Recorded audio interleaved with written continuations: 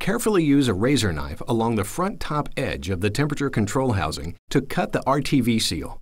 Then proceed to use a putty knife or similar instrument to completely break the RTV seal at the front top edge. There are no screws to remove.